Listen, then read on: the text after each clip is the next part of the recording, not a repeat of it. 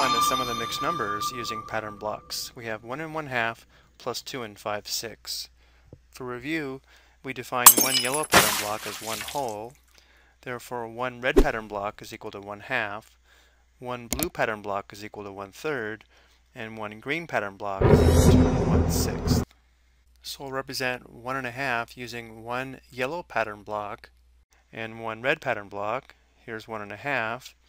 And for 2 5/6, we'll use two yellow pattern blocks for 2, and for 5/6, we'll use 5 green pattern blocks.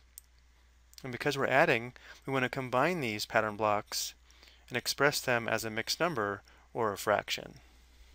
So we'll go ahead and combine these. Let's go ahead and move this one whole here. Notice how we have 3 here. And now to combine these pattern blocks, let's move 3 of these green pattern blocks over to the red pattern block. Now we can perform some exchanges. Notice how we can exchange one red pattern block and 3 green pattern blocks for one yellow pattern block, which would give us one whole. And we can also exchange one blue pattern block for these 2 green pattern blocks. Remember, the blue pattern block is equal to 1/3. This shows our sum is 1, 2, 3, 4, and 1/3. Let's go ahead and write this down, and then we'll come back and see if we can express this another way. So 1 1/2 plus 2 5/6 equals 4 1/3. This is a mixed number. Let's also express this as a fraction, more specifically an improper fraction. Notice how we could express this only with blue pattern blocks if we exchanged each yellow pattern block for 3 blue pattern blocks. Notice how for every 3 blue pattern blocks,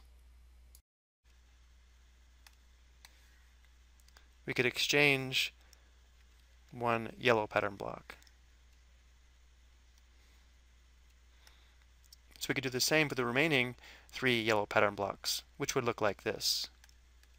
And now if we count or enumerate the blue pattern blocks, we have 3, 6, 9, 12, 13 blue pattern blocks, or 13/3. So we can also express the sum as 13/3. Both answers are correct. 4 1/3 is called a mixed number,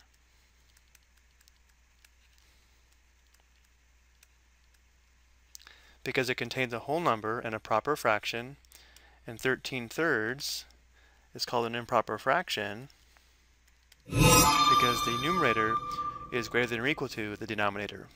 But both answers are correct. I hope you found this helpful.